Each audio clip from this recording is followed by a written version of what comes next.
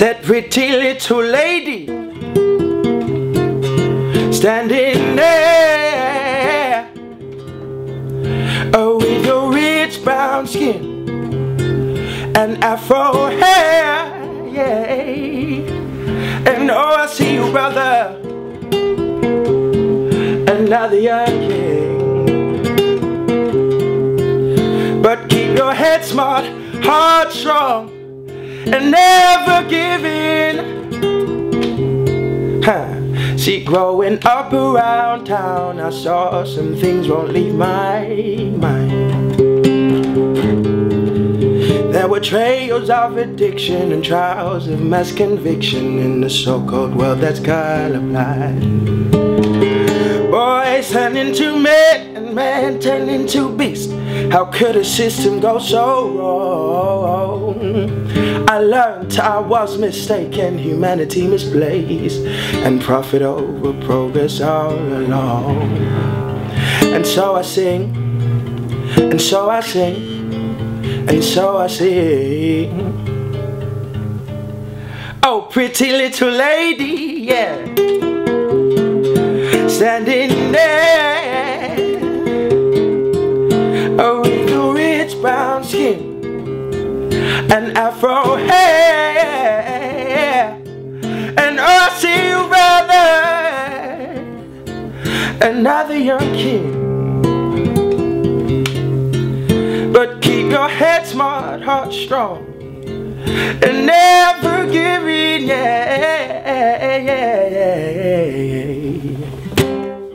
The system doesn't work for them. They feel almost the word disenfranchised. Yeah. You know, well, that's really what that song, that when we were mucking about before, that's what that song's about. And I'm glad I ended up playing it, because it's been a good kind of thing to talk about. And plus, free banter for you. But I was on the subway in New York, and I'd been playing for hours, and I just got that proper bored, and I was just like playing about. And there were times when I was playing with a guy called Anthony Thomas, who's an incredible poet and hip-hop artist, and we were just like mucking about. It was like -15 underground, and then above was like -22. Anyway, it's proper cold, and we're like, we were making no money, and so I was just like mucking about, and then there was a lady across the platform, really black skin, really dark skin, and this huge afro. And at first I just started singing this song, like, this little lady standing there. And she didn't realise I was writing about her, and I wasn't trying to move to her. I just thought like it'd be cool if she knew that I was writing about her right there. So I just carried on, and it naturally grew into the song it did, because it was such a strong image, and it just made me think like what it meant to me sitting there, and the image a lot of the time that we see in music and just in the world in general is, and it's not just about black people, I think, or people of African descent.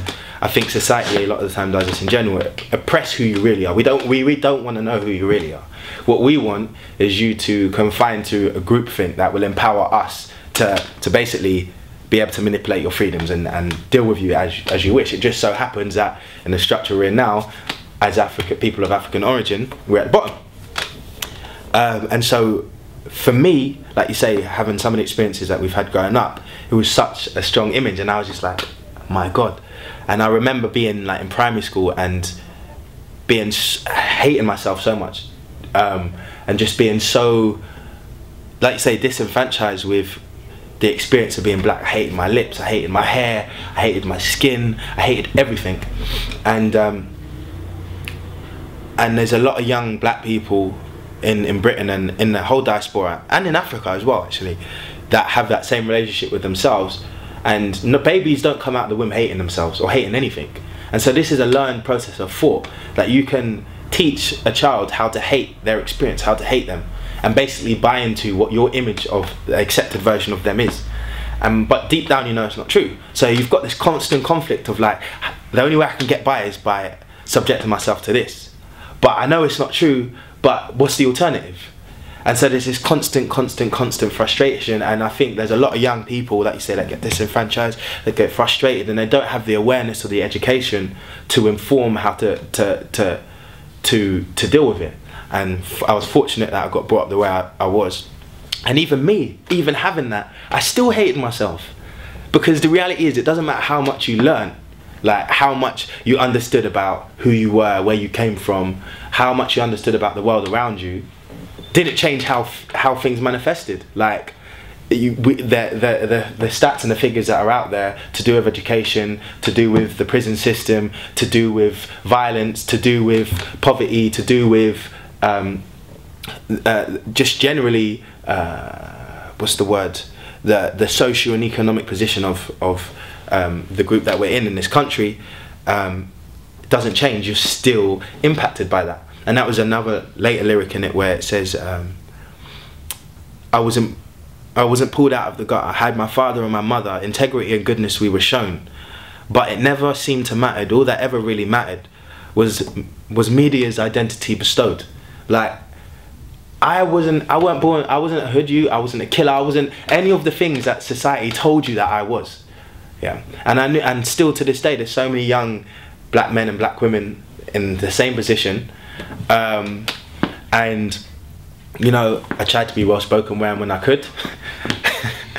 And still it made no difference.